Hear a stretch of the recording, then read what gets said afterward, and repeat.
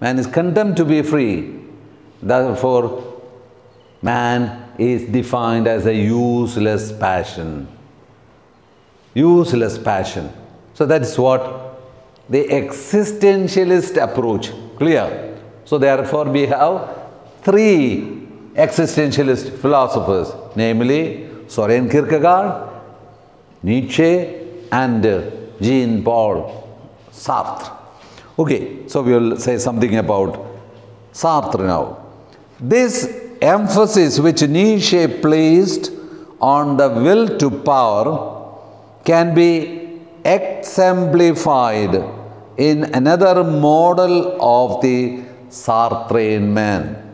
So, what is that? This emphasis of the freedom, will to power can be exemplified in another model of the Sartrean man. Sartre defines man from the category of freedom. He defines man from the category of freedom, fails to see him as a being capable of fully realizing this freedom. So, capable of not fully realizing this freedom. He defines man as freedom, but then he says, well, he is condemned to be free. He is not going to realize it completely. Hence, he who said that man is condemned to be free ends up by saying that man is a useless passion. So, man is free, but then in the realization of this freedom, Sartre realizes that man reaches nowhere. Therefore, he calls this passion for freedom a useless one. So, man as a, underline that, useless passion. The former one, will to power. In such a mode of thinking, again the defect. In such a mode of thinking, the other is one who restricts my freedom. So, the other is the one who restricts my freedom, because will to power, freedom being realized, in the process of realizing my freedom, I find that the other is, what is he doing? What is he or she doing? Restricting or pulling my leg in my process of growth. So, the other is restricting my freedom. Therefore, what happens? He is my rival. The other is my rival. Why? The other is restricting me in the realization of my freedom. And Sartre does not hesitate to call him hell. The other is hell. Why? The other doesn't. The other restricts. The other restricts my freedom. It doesn't allow me to move the way I want to realize my freedom. Therefore, he restricts my freedom. Therefore, my freedom is a useless passion. To realize myself, I cannot completely, because the other restricts my freedom. Therefore, the passion for freedom within me is a useless passion.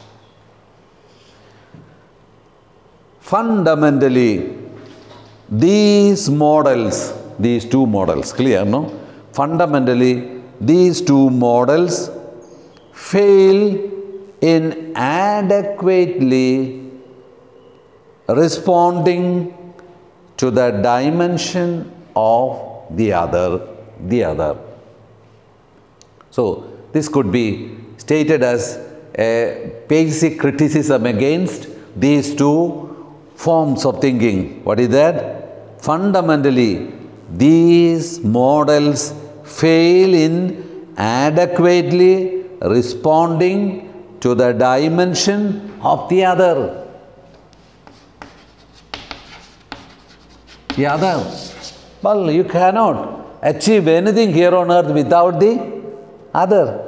If you bracket someone, the other also will bracket you.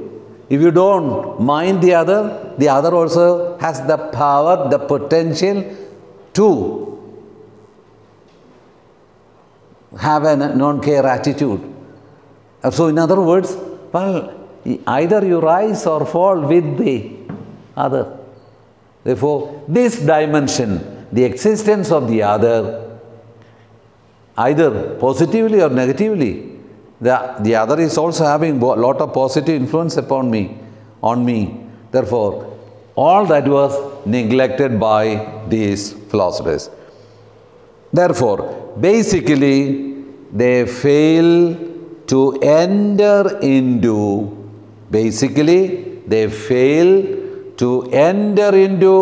a healthy interpersonal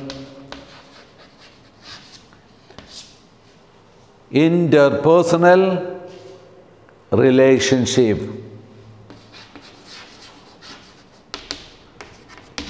So in other words, what happens? They fail to enter into a healthy interpersonal relationship with the other.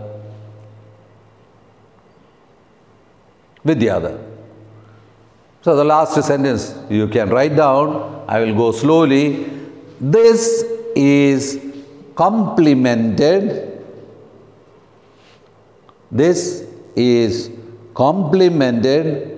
by the model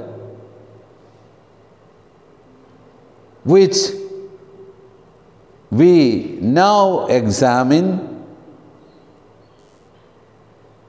in the other dimension of existential understanding of man, namely man as the dialogical being, not biological, dialogical, man in dialogue. Man as the dialogical being. I will repeat that sentence once again. This is complemented by the model which we now examine in the other dimension of the existential understanding of man, namely man as the dialogical, D-I-A-L-O-G-I-C-A-L,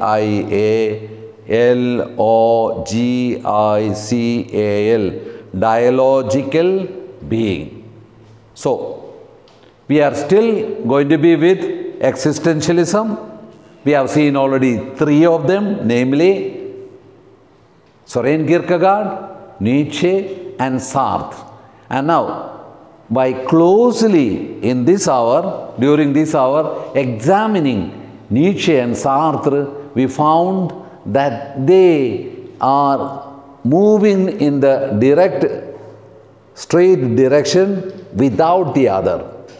So in other words, well, they were worried only about realizing their own will or realizing their own freedom at the neglect of the other. Therefore, we get a dimension developed here, but then this dimension developed is incomplete without the other. Therefore, we go into the 3rd dimension, namely man in dialogue.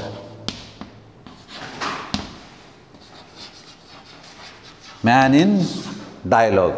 That will be the content of next class. So that will be, we are with, don't forget, division number 2, the 3rd division, man in dialogue.